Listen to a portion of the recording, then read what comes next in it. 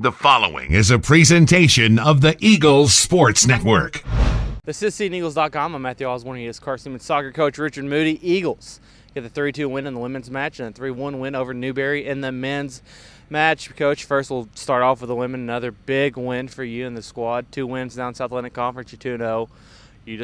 You beat last year's output by a game, 2 games in the season. What kind of confidence does a win like today give you when you go up 2-0, then you give up 2 quick goals, and you get the game winner in the 77th minute? It's we made a meal of it there. I thought 2-0 we were strolling, but even at halftime we said if we got the second goal, the game's not over, and Newberry did a great job there coming back.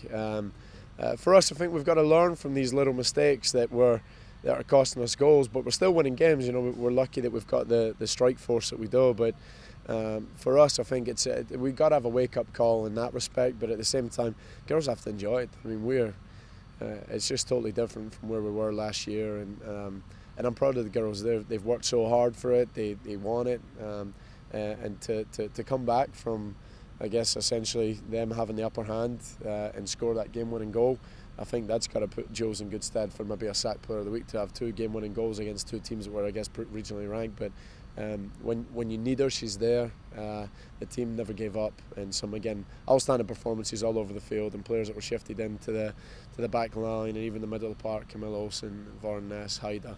I think that's a player that will go unnoticed, but Haida Ragney's effort in every single game is just outstanding. And so for us, proud moment. We're 2-0 in the conference, 4-1 on the regular season. So we move on to the next one. You stole my next question. I was going to ask you about Jules Harity. So I'll ask about Megan Peterson. 2 assists tonight for one of your center backs, including on both of them coming off 2 headers. She got a goal stolen from her by Jules. But what's Megan meant for you this early in the season? Yeah, she's phenomenal. All the back 4 have been phenomenal, and even with the rotation that we've had with Mackenzie, Alyssa, Helen, Megan, Avery, Alex, Brandon, like we've just got so many good players, and even on the bench, we've got kids that are knocking at the door. Some of our players there had some great practices this week, so it's getting harder and harder for us as a staff, honestly, to pick the back 4. But Megan Peterson's been great. Obviously, offensively, very good stats for her to get assists and all that. But as a centre back, I think it always matters how many goals. You don't want to be giving up goals, and within objectives this year, we're yet to keep anyone regular season to a clean sheet, and so that's definitely something that we want to see as a coaching staff, and definitely something that's on the agenda for practice this week. You get on the men's side and you get a 3-1 win over Newberry, a confidence booster because coming in on win list in 2 straight matches. First, it's Mari Stalby, 2 goals for him tonight. I think he looks like he's finding his stride this early in the season.